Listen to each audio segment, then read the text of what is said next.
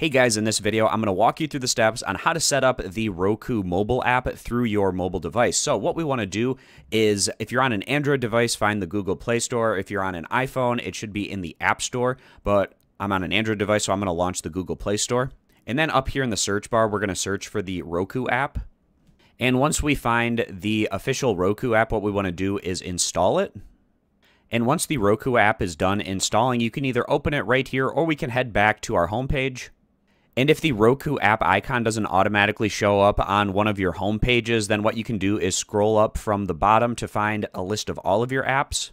Find that Roku app and hold your finger on it. Then we can drag and drop it wherever we want it located. So let's say I want it right here.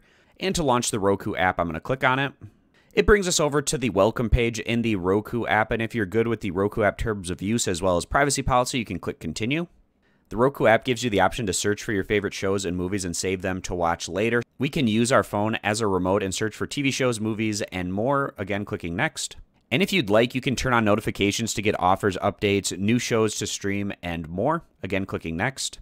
So at this point, you can sign into your Roku account. So sign in to manage your save list, watch free TV and movies on the Roku channel itself. So by doing that, we can click sign in. Otherwise, if you just want to quickly set things up, you can click continue as guest. And as long as you have your Roku device turned on, you should be able to find it by clicking on devices in the bottom right-hand corner, as long as you're hooked up to the same internet that your mobile device is hooked up to. So I'm hooked into the same wireless Wi-Fi internet router on both my mobile device and my Roku. So when I click on devices, it's going to search for devices.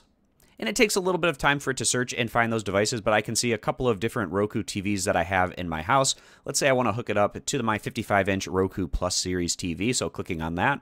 Now I can see that I'm connected, so I can either open up the remote options, I can look at the apps that are on my Roku to open them through that interface if I'd want to do that. Going back to the previous page, I can also cast media such as photos or videos that I might have on my mobile device if I wanted to cast those over to the Roku TV. But opening up the remote option, this gives you the option to do voice search, or you can type things in with text if you want to do that for searching.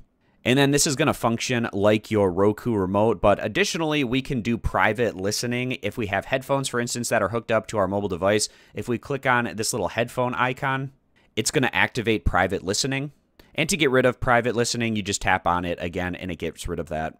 So I hope this video was helpful walking you through the step-by-step process on how to set up the Roku app on your mobile device. I appreciate you guys stopping by. Consider subscribing to the YouTube channel, and I'll see you back here next time.